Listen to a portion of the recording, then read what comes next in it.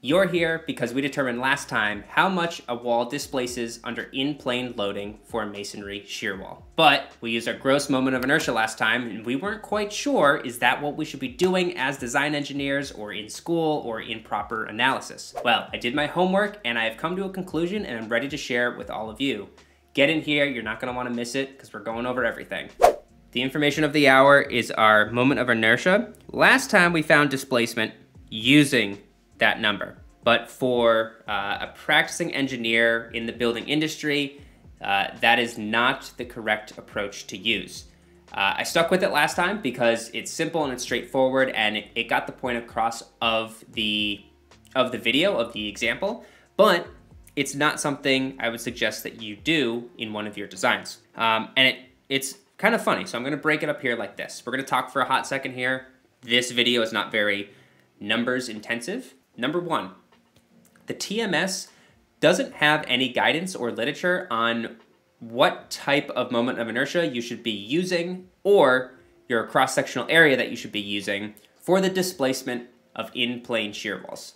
They have plenty of criteria for out-of-plane analysis, but nothing for in-plane analysis. They stayed quiet on that, which was interesting, and it made it more complicated, right? I'm using masonry, so I should be following the masonry material code, and they don't have any information on this subject. Well, where do I turn next? You can see here, as I'm blabbering, that I do have some information. Let's start with this. So the ACE 41, I don't know why 7 is there. ACE 41, this is provisions from the ACE that goes over seismic retrofits of existing structures. And they suggest your I effective for in-plane analysis should be taken as 0.5 I sub n. I sub n in this case is your gross moment of inertia. Your cross-sectional area, AVE, so your cross-sectional area for your shear stiffness, E being effective, should just be equal to A and V. So A and V again in my variables is just AG, is your gross cross-sectional area. So there's no change in that cross-section when running the analysis based on the suggestions or the mandates of the ACE 41. I did say that the TMS 402602, I should clarify that, didn't have any criteria, but allegedly, the TMS Strength Design Guide, so they have an additional manual that is actually really helpful. I've looked through it before, but never had a copy of my own. I don't have one currently. And it basically has designs of everything masonry within it based on the TMS. That is really helpful for practicing engineers to make sure that they're applying the code to the actual, their designs correctly. They suggest the following for in-plane displacement analysis. I know that can sound scary and long, but in-plane analysis is just when there's the load in plane with your wall and it's pushing on it and it's displacing it, it's moving it some amount. I know we've done a couple of these videos here, but when I spout off those long phrases, it can sound really scary. That's all that this is. They suggest that I sub E, taken as 1/2 your gross moment of inertia. But they also suggest that your cross-sectional area should also be taken as half, or 0.5. So, an interesting take. One other thought that I had was, all right, well, the TMS, before it was called the TMS, was, and I don't know what it was like, exactly the title was, but was written by the ACI code. Masonry fell under the concrete code and the concrete committee. So prior to it being called the TMS, the Masonry Society, and them forming this code and having that title, it used to be called like the ACI like 530 or something like that. Don't quote me on that, but used to have the ACI title. So I said, all right, what does the ACI recommend? Concrete and masonry, while different, have plenty of similarities, we all know. So they act and perform similar to one another with some caveat there. Well, in chapter 6, you do have your beautiful table, very clear. Moment of inertia for cross-sectional areas permitted for elastic analysis. at factor load level design. And you have all of your different conditions, so based on the element you're analyzing. Well, for us today, we're doing walls. And look, they give two criteria, actually. They say if you were designing your wall so that it doesn't crack, or if you're designing your wall so that it intentionally cracks under an extreme loading event, they tell you or mandate that you run your analysis with a moment of inertia of these two. And then they also say, and then your cross-sectional area, you can just keep it at 1.0 of your gross cross-sectional area. So no need to change that. You can go a little further though. We're not gonna stop here. This is what I did. And down here from my studies in concrete, I remembered this. You could, well, I guess before we skip it, you could go to table B and they go even more in depth about columns and walls and give you some additional alternative values for I that you could use. Or you can go a step further and you can say, hey, you know, let's 0.7 versus 0.35, let's split the difference and let's just say you're permitted to use an I equal to 0.5 of your gross. Sound familiar? Yeah, it aligns with the other recommendations as well. That's enough soul searching for me, and I approve of this method. I'm gonna use that and apply that to my in-plane analysis to determine the new stiffness or the correct stiffness of this wall, and then subsequently the correct displacement of this wall. That's kind of the gist of it, but you might be missing out on why we do this. Why do we do cracked? Why do we do gross? Why does it matter all that much? Well, simply put, if we are taking, like we did in the last video, the gross moment of inertia, that will ultimately give us a much, much stiffer wall because we are utilizing the full extent of that wall, assuming it's totally rigid and doesn't crack and crumble or get damaged in any way. And so if it's undamaged and you get to use the full extent of it, it is more stiff. So subsequently, that means your wall is going to displace even less. We know that not to be the case in an extreme seismic event or design level event. It could be wind, it doesn't always have to be seismic. We are under the understanding that that wall is just gonna be beat to all hell. It's just gonna get the crap kicked out of it. It's gonna crack, it's gonna crumble, there's gonna be damage, and that's going to happen during the design level event. And what does that do? When it cracks, when it crumbles, it is getting less stiff. So your structure is getting less stiff, your vertical lateral elements are getting less stiff, which means your structure is displacing more. So this structure is moving more and more as it gets beat up more and more. And if you have a job where you have a building and there's buildings surrounding it, you need to make sure that that displacement is kept in check, and you're designing your structure so that it doesn't move too far and start colliding with other structures adjacent to it. That's one problem that could happen. Another problem, even if you just had a building all by itself, is that if you didn't expect your building to displace as much, well, as the building displaces, you are building up eccentricities, as the load moves away from its neutral axis or its center of mass.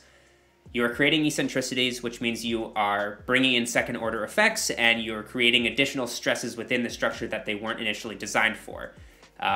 And as you move further and further, as your building continues to move further and further, those stresses amplify and get worse and worse and worse. So if you run an analysis with gross properties for everything, you are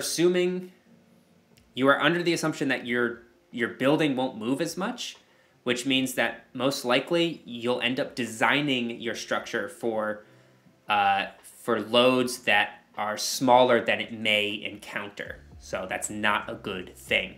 Well, let's stop with the conversation and let's put some words to action here. Let's get the numbers going. Let's do a little experiment. We have all of our steel built up at our ends, and that is going to be the thing. So steel right here and right here. that is helping counteract our lateral forces. Let's say that at those ends, because when your wall wants to move like this, you're going to build up tensile forces in this direction if the force is coming from this direction, and compressive stresses at this end. Earthquakes and wind events never just move in one direction. You're going to get an action of forces moving from each direction. So you are going to get reversal in your loads. So this could be tension or compression, and this side of the wall can be tension or compression as well. When this happens, if I go blue, this kind of zone in here of the wall is going to get beat up more than the rest of the wall. So let's say that, for an example, we'll say, you know what, under an extreme event, 1 foot of this wall on each of its ends just gets beat to all heck and is no longer effective to count on. Our cross-sectional area, we are permitted to just keep as 1.0. So this point that I'm making aside, we'll ignore that. If you'd like to and be a little more conservative, you could do, A effective, and that would turn into 216 inches minus a foot from each end, so 24 inches total, times the thickness to get you your cross-sectional area. And you could use that and plug that into your stiffness equation, and that will get you a lesser stiffness. You could do that if you wanted to.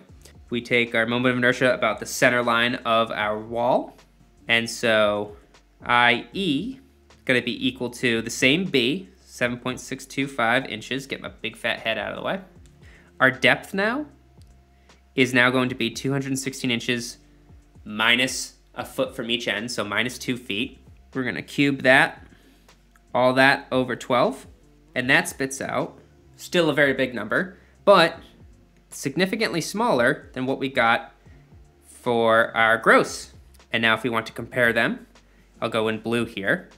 We'll do IE over IG, and if we plug both of those in, that equates to 0.7. And then if we bring IG back over here, we'll get that IE effective equals 0.7 IG. So just from a fun little analysis here, we see how quickly our gross moment of inertia drops when we start to take chunks of our wall off of the ends.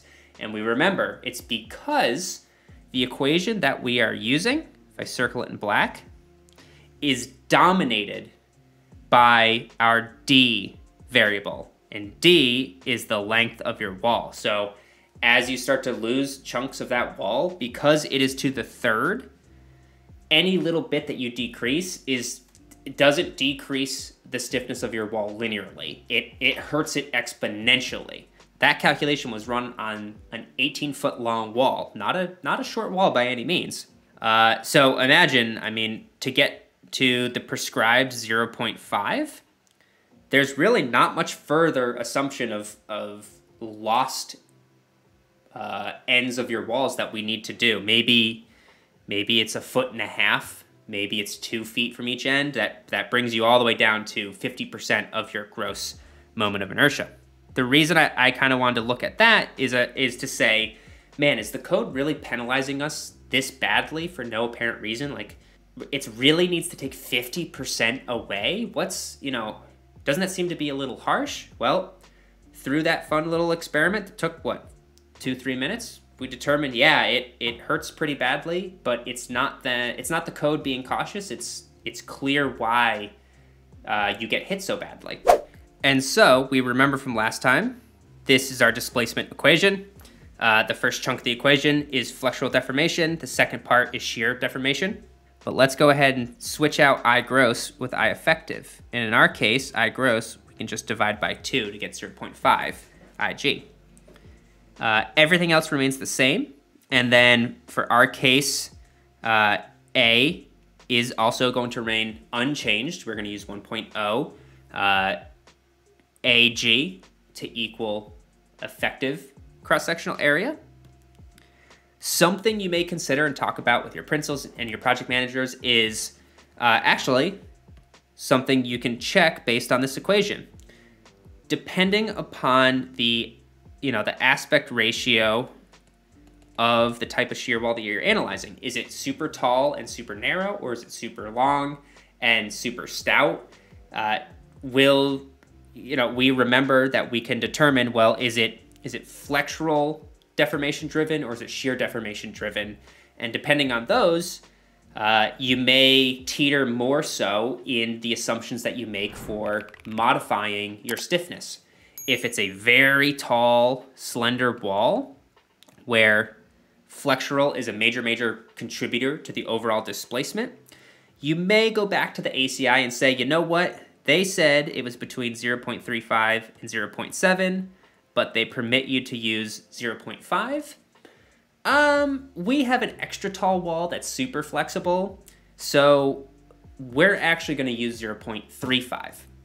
And then vice versa, if your wall is super chunky, long, and short, you're going to say almost all of the displacement is driven from shear deformation. So, I know it says, hey, you can just take 1.0 AG to equal AE, but maybe now all of a sudden the provision from the TMS strength guide is kind of looking a little more favorable for you, and you're like, I actually want to err on the side of caution and assume that our building is going to, our short shear walls are going to be impacted during that loading event, and I want to reduce our shear stiffness to make sure I'm properly capturing the amount of displacement of my structure. So instead, I'm going to use 0.5 AG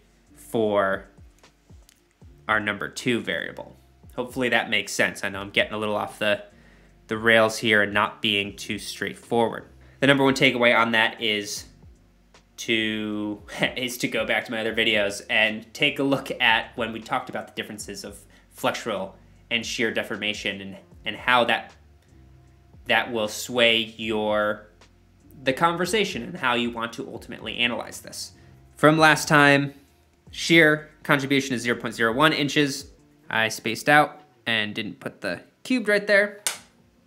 And our flexural deformation equals 0.0189 inches. Those combined together to get your total displacement equals 0.0289 inches. In comparison to last time, we had 0.0196 inches. So what is that comparison? If we do 0.0289 over 0.0196, get my fat head out of the way, that equals 1.474. So that is a 47% increase in displacement of our wall. If you're still curious and want to know more things about structural engineering, I suggest heading over to my channel and checking out a couple other videos, Check it out. Or maybe the one up here or over here, whatever YouTube is suggesting for you. Subscribe if you haven't already, but you don't have to, the spiel. And I guess really if you want to go one step freaking further and you want to get that auditorium seat reserved, consider becoming a member, part of the Peruka gang, and unite more structural civil engineers around the world to better ourselves, better our engineering industry community, and just, be advocates for one another. This is Rich with Team Kestävä, and I'll catch everybody next time. Peace.